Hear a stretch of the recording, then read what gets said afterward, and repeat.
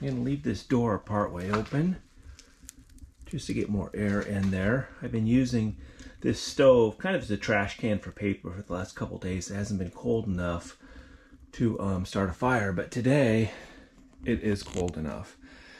Well, part of it's the dampness, but it's chilly. And so we'll get that going, get some coffee happening here in a minute, and then get after breakfast.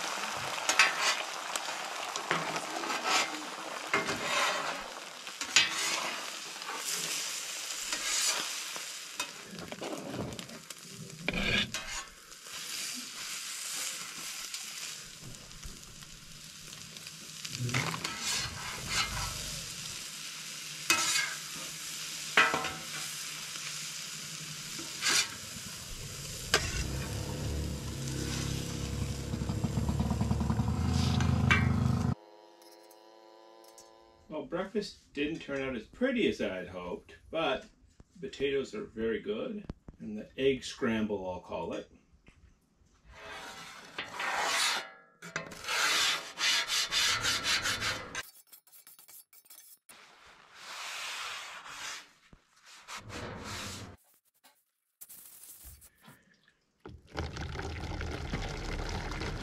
This is lake water. It's not as hot as out of a kettle, so we got to cool that down just a little bit.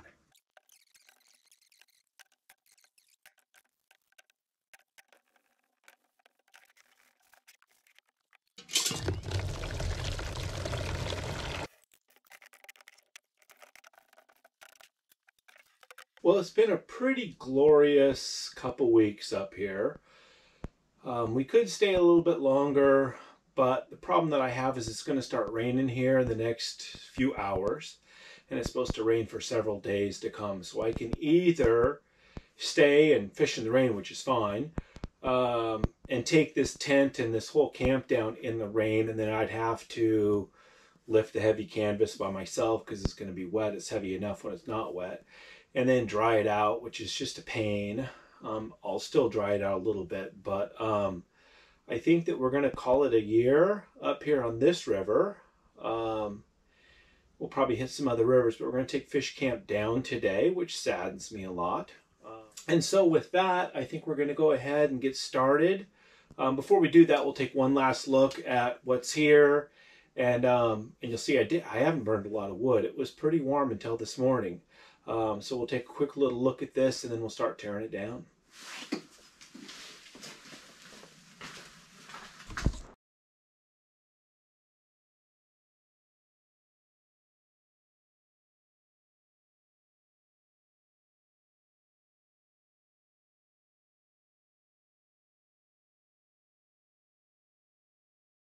So we got a couple of camp chairs in here. wood stove with an oven, stovepipe going out.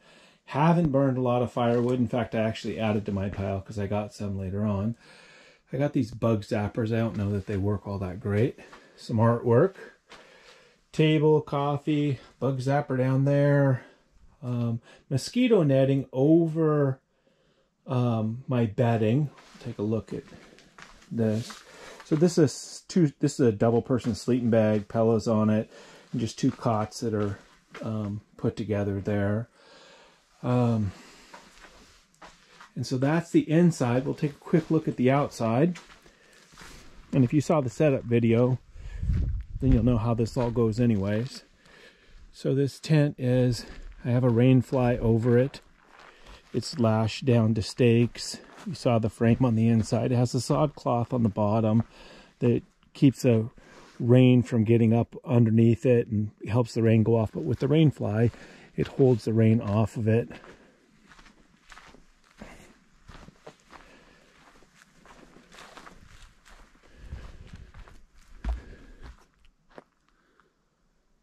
And I have my chimney kind of lashed down 4 different ways so that it won't blow over or come off or anything. And so this will be a task to do with one person. Probably the worst part of it is going to be getting the poles down, and then the second worst part will be folding it by myself. But we'll manage. We'll see how it goes. Okay, the first step in taking the stove down is take the stovepipe off, which should be easy. I've untied the 4 guy wires that hold it up, and so it should be a matter of just lifting it off.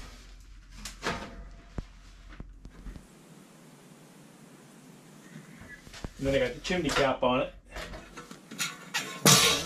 There's the stovepipe. And so this stovepipe is called a nesting stovepipe, which means that it fits inside itself. So we're going to take it apart and put it inside of itself. And it just takes up less space. And eventually we'll end up putting it in the stove, but I want to empty the ashes out of the stove first. So you think that's fit in there.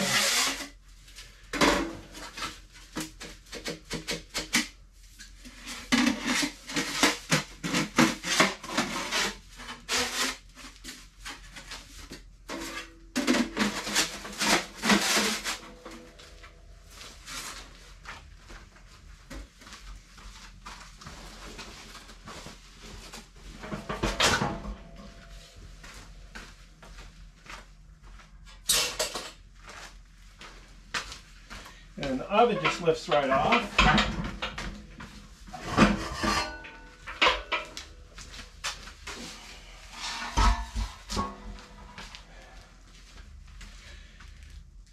And then the legs come off, easy enough.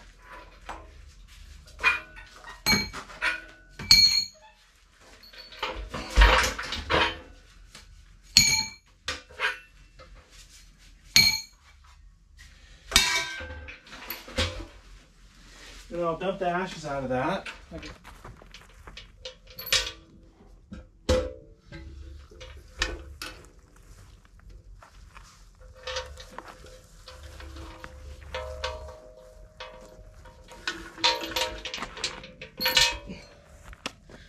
And all the pieces of the stove fit inside the stove. Right?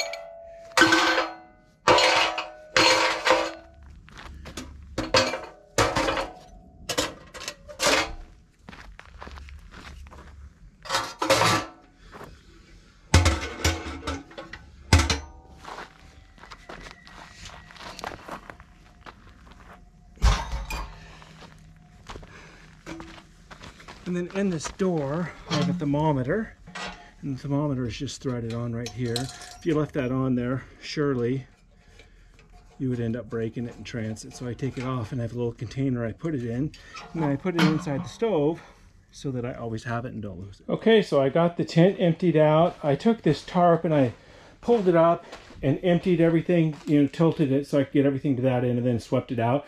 Because I'm going to be folding the tent on top of this tarp because I don't want to fold it on the ground. I went to a lot of effort to clean this up and patch it, if you recall, last year. So next I'm going to untie all the ropes that hold it up. I primarily use 2 knots. Well, I only use 2 knots when I put this together. One of them, let's go right here. One of the knots is called the bowline, and the other one is just a half hitch. The half hitch knot right here, in this black one, feeds through itself here and then back through there, and now it's undone. To tie that knot, and I should have showed this in the beginning, to tie that knot, basically you make a loop around the main line and then cinch it down on itself and do it again. And I like to, when I do it again, I like to pull the whole thing this way, and then you can just undo it like that, and that gets you access to here. And then the other knot, the bowline, let's look at that one. The bowline knot,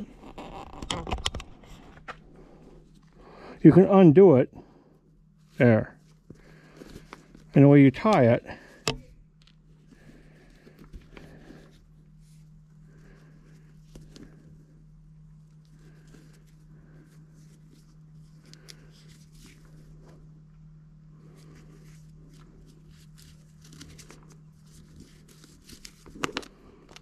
like that. So I'm going to go ahead and undo all of these ropes and put them away, and as I do that I'll probably pull up the stakes as well, just so I can keep track of the stakes when I do that.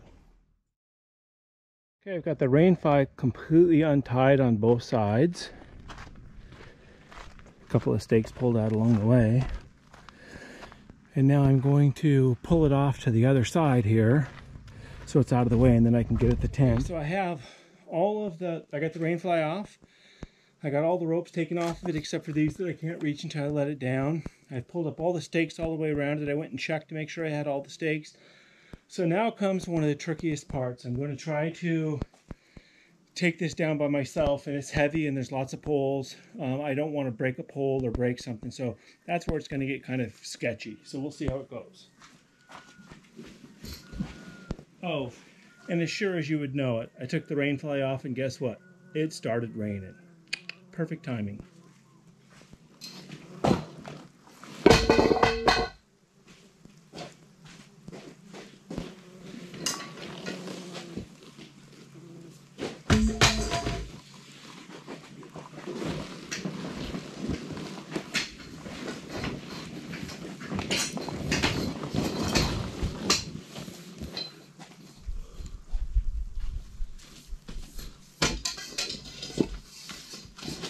Well, so far so good.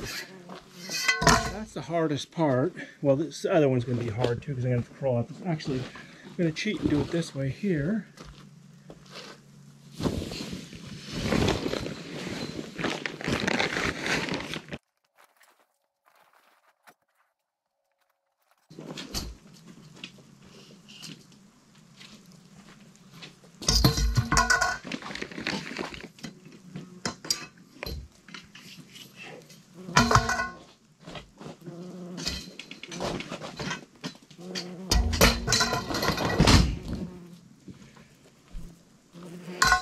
Okay, so now I'm going to put the rain fly back over here and drag this onto the rain fly so that it stays clean.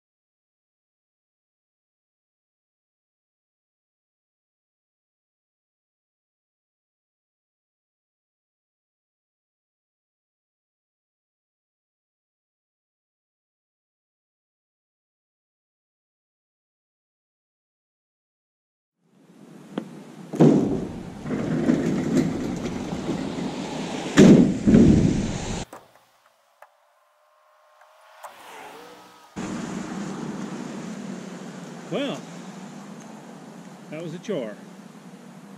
Don't forget to subscribe, and we'll see you on the river.